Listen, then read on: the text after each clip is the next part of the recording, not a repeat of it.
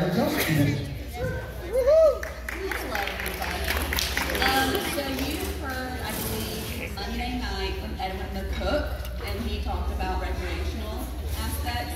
Edwin is definitely a go-to person for all of us at the district if we ever want to go camping, if you want to go paddling, or anything like that. So I'm going to touch on some other aspects of district that we do. Our main core mission, we do water supply, water quality, flood protection, and we do natural systems. So we really ultimately try to protect our rivers and springs and keep them there for generations to come. And I want to give you some history and background on the district. I think everyone might have touched on it, but I just want to touch on it again. So the district was established in 1972 by the 4 legislators.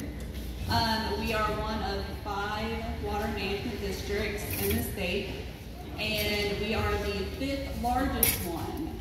So we're pretty big compared to other ones, I guess, compared to the 5th largest one.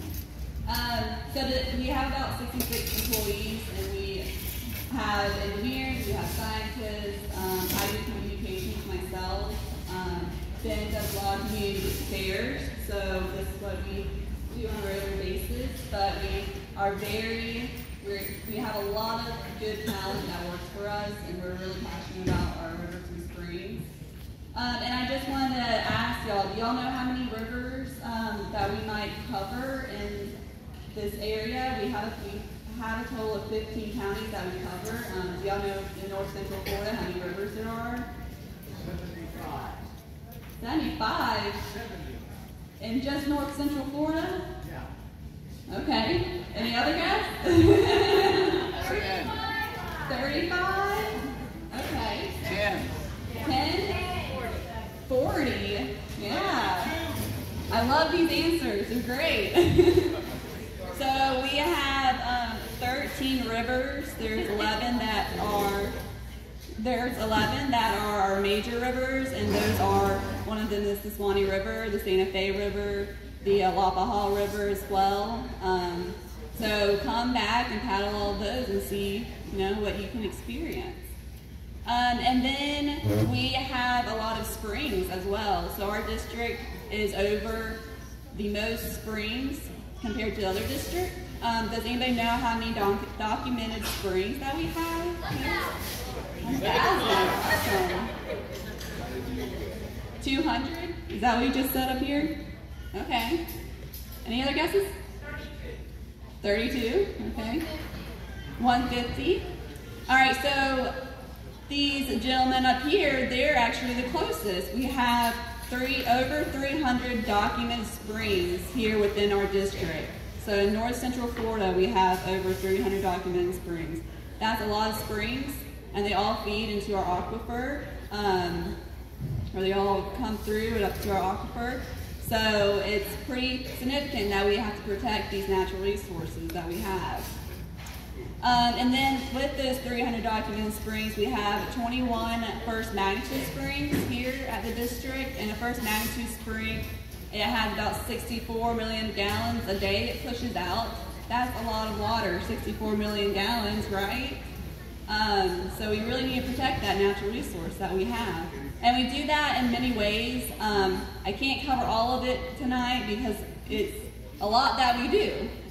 So we do a lot of permitting to help monitor our water supply in that way. We do a lot of projects that help with our water quality and flood protection.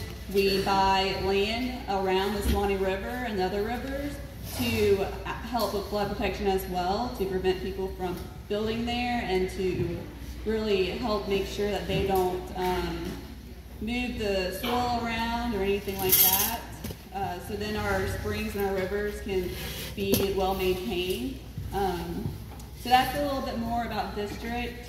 Ben, do you have anything to include? Okay. If there's any questions, I can answer them, hopefully. Yes, sir. When you issue a permit to somebody to take water, do you ever check to make sure that that's all they're taking and not more? You probably should repeat the question. I know they're not doing it down. Okay. So he was asking if we issue a permit, do we make sure that that's all that they take? So just briefly, the way we issue our permits, they're issued to a user considering a 1 in 10 year drought scenario. So the amount of water they would need if they experienced a 1 in 10 year drought. With that, most of our producers, because we're not in those conditions all the time, most of them are using under their allocation. In many cases, it's well under their allocation. We do have a water use monitoring program. Right now it's voluntary, and we use that data for planning purposes. But beyond that, we will delve deeper into a permit if we see there's an issue. But off the cuff, no, because of the way the quantities are issued, we usually don't see people using above their allocation. Maybe they're allocating too much. Practically, bottle of water and then sell it to us at a high price. Yes, sir. Those things all go through our model, and we look at the way that withdrawal will affect the natural system and try to mitigate for that effect through planning and projects.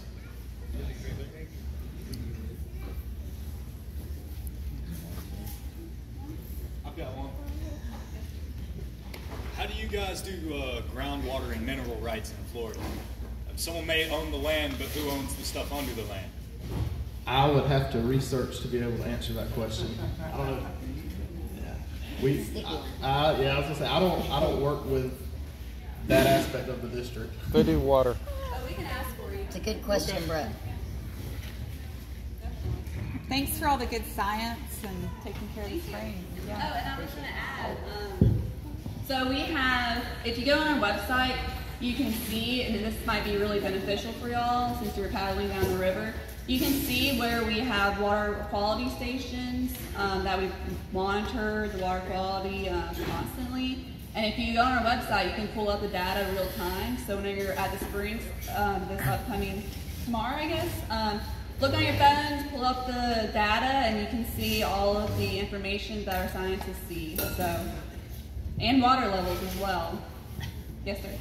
Is there any shale oil under Florida, and what's your stand concerning hydraulic fracturing? I cannot answer that for you because I am a communications person and I'm not sure if I am valid at that. Repeat the question for So the question, make sure I get it right, is there any shale oil in Florida, and what is our position on hydraulic fracking? Okay, so I'm going to repeat what she said.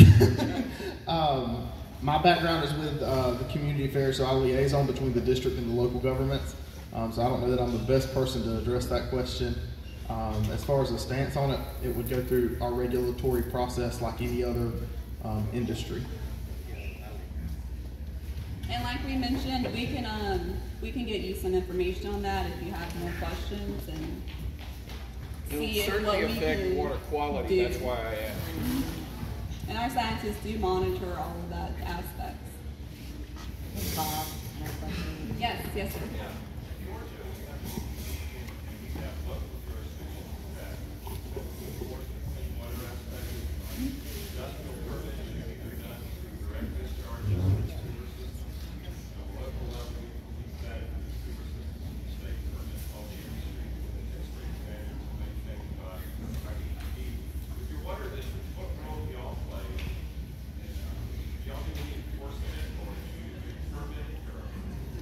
Yeah, so the Florida Department of Environmental Protections, they are the main people who are over us in a sense. We are localized though, and I think Ben can talk more about that since he does the community affairs. So again, make sure I get the question right. The question was, he mentioned kind of how the system is set up in Georgia for wastewater treatment. Did I? Any discharge to the water, and asked how we handle that here in Florida. Is that a good summary? Okay. So for most of the water quality aspects, water quality is one of our core mission areas, but we support that as a function of the Florida Department of Environmental Protection, which would be Georgia's EPD, their state counterpart here in Florida. They would be the ones to permit that from the perspective of water coming out into the river. We would permit it if it's a withdrawal from the ground. So if they're pulling that water out of the ground, we permit it at that point, and then support the DP in their function, permitting the water quality when it goes back into the system. We do a lot of projects with stormwater, capturing that stormwater, treating it, and then trying to get it to recharge back into our groundwater systems.